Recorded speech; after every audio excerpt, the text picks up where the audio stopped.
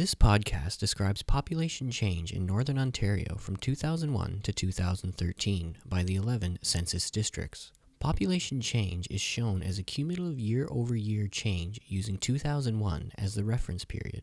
The change in any period represents the sum of annual changes since 2001.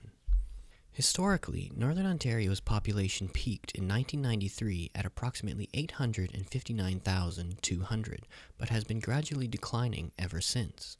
The following time series captures this decline from 2001 to 2013. Overall, Northern Ontario's population decreased by over 2%, with the central districts of Sudbury, Rainy River, Cochrane, Temiskaming, Algoma, and Thunder Bay declining the most. There are, however, some pockets of growth, particularly in the Kenora district as well as in the southernmost districts of Greater Sudbury, Manitoulin, Parry Sound, and Nipissing.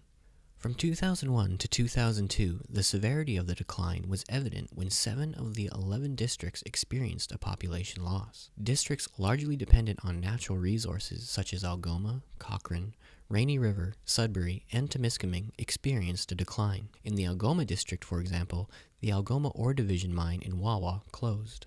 Some districts, however, are fighting against the trend. While Greater Sudbury is in a state of decline in 2002, the creation of the Sudbury Regional Network, the expansion of the telecommunications sector, the arrival of several retail box stores, and the upcoming boom in the mining sector has halted significant population loss. During this year, the districts of Kenora, Manitoulin, Nipissing, and Parry Sound had all experienced a population increase.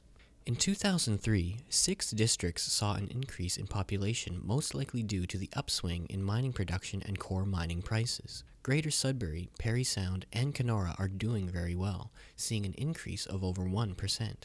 Still, other districts continue to struggle. From 2002 to 2003, population in Sudbury and Temiskaming decreased by over 1%, while Nipissing experienced a slower growth rate from the years before, which could be the result of Weyerhaeuser closing the Sturgeon Falls Mill in October 2002. In 2004, districts of Greater Sudbury, Kenora, Manitoulin, Parry Sound, Nipissing, and Temiskaming all experienced slight annual increases. Only the district of Sudbury continues to report a decline of over 1%. This positive trend continues into 2005. The cumulative population change displays growth for Greater Sudbury, Nipissing, Parry Sound, Manitoulin, and Kenora. In September of this year, the Northern Ontario School of Medicine opens campuses in Greater Sudbury and Thunder Bay. In Kenora, the population continues to grow, even with the weakened forest industry and the closure of an Abitibi consolidated mill, which resulted in the loss of nearly 400 jobs. However, the population of Sudbury, Temiskaming, Cochrane, Algoma, and Rainy River districts continue on a downward trajectory. During 2006, the population continues to increase in Greater Sudbury, Parry Sound, Nipissing, Manitoulin, and Kenora. With the mining sector in full swing, Greater Sudbury experiences a 0.73% increase from the year before.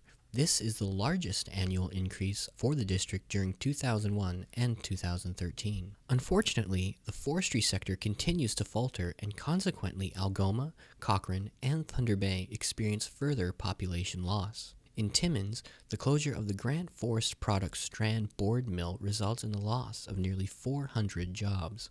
As forestry communities continue to struggle due to production decreases and mill closures, populations throughout 8 districts experience a decline in 2007 from the year before. In the Algoma district, the Weyerhaeuser-oriented Strand board mill closes in Wawa, while Domtar closes a sawmill in White River. Even Kenora experiences a population loss, which is the only year it does between 2001 and 2013.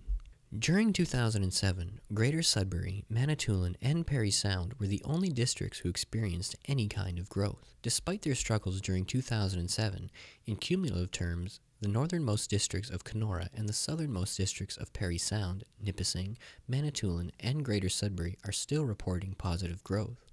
The central districts are all reporting a cumulative decline.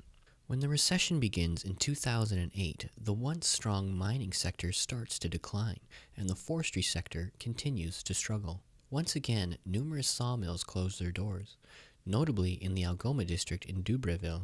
Again, however, Kenora appears to be immune to these bouts of decline, reporting another annual increase. With the recession hitting full force in 2009, population decreases are dominant throughout the region. Even the mining sector cannot save the region, with the recession causing the price and demand for metals to drop. Only Kenora experiences a noticeable annual growth at 0.84%, while Manitoulin and Greater Sudbury remain stable with minimal growth. In Greater Sudbury, valet employees begin the longest strike in Inco valet history. During this stagnation, Xstrata closes Craig Mine and Thayer Lindsay Mine, and Marathon loses its Tembec sawmill. As the strike at Valet continues into 2010, Greater Sudbury experiences a population loss during this year. Despite the loss, the district still experiences a cumulative population growth since 2001. In the Cochrane district, the drop in population can still be linked to the ongoing struggle in the forestry sector in such communities as Kapuskasing and Iroquois Falls. In Timmins, Xstrata closed its Kidd Creek copper smelter and moved the operation to Rouyn-Noranda, Quebec. These setbacks push Cochrane's cumulative population loss over 6%. During this period, the telecommunications industry also weakens. In North Bay, Teletech closes its operation, putting roughly 200 employees out of work. Even with the closure in North Bay, the Nipissing district's cumulative growth remains over 1%. In 2011, Greater Sudbury population rebounds after undergoing a loss the previous year. The trend in growth in Greater Sudbury, Kenora, Manitoulin, Parry Sound, and Nipissing continues. The districts of Sudbury, on the other hand, has incurred a population loss exceeding 10% since 2001. The following year, in 2012, the telecommunications industry experienced more trouble, leading to further losses.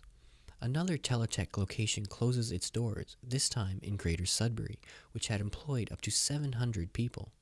Meanwhile, the forestry industry continues to struggle, and Resolute Forest Products shuts down its pulp and paper mill in Fort Frances. Parry Sound begins to experience population decline following the completion of the twinned highway construction in the area. In 2013, there is a general trend of decline from the year before. Only Manitoulin experiences noticeable growth. In Greater Sudbury, the opening of the School of Architecture at Laurentian University brings some optimism. The new program enrolls 70 students for the first term and employs 7 full-time professors. Cumulative population change from 2001 to 2013 demonstrates that 6 of the 11 Northern Ontario districts experience a decline in population. These districts include Sudbury, Cochrane, Rainy River, Temiskaming, Algoma, and Thunder Bay. Much of the decline in Northern Ontario can be connected to an over-reliance on primary sectors. The forestry sector experienced a drastic decline during this time period because of a heavy reliance on a single export trade partner of raw forest products. When the United States housing market crashed and the softwood lumber tariff closely ensued, the forestry industry in Northern Ontario was hard-pressed to remain viable. However, even after a series of setbacks, there are small signs of rejuvenation occurring between Northern Ontario and its relationship with the forestry sector. In White River, the White River Forest Products Limited reopened and operations restarted at the sawmill in 2013. The mill was redeveloped as a privately held corporation funded and co-owned by the communities of White River and the Pic-Morbert First Nation, with 2 other private shareholders. A second shift at the mill was scheduled to be added in 2014, and once fully operational, the company will directly employ approximately 90 people. The other 5 districts, Greater Sudbury, Kenora, Manitoulin, Nipissing, and Parry Sound, experience a cumulative population growth from 2001 to 2013. Nipissing and Greater Sudbury experience a small growth, 1.2% and 2.4% respectively. This can be partly attributed to the diversity in the local economy.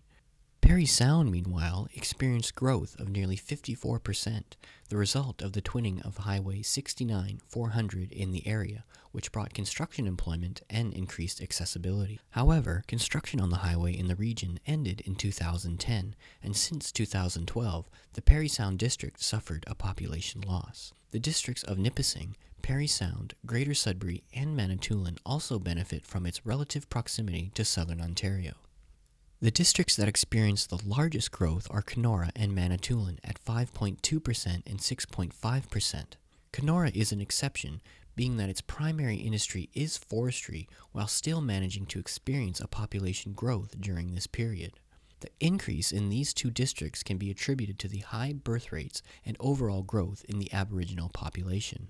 During this period, fluctuations in Northern Ontario's population can largely be associated with the boom and busts of the primary industry sectors such as forestry and mining. With reliance on these sectors significantly reduced, future trends are harder to predict. It is clear that economic opportunity and population remain closely connected.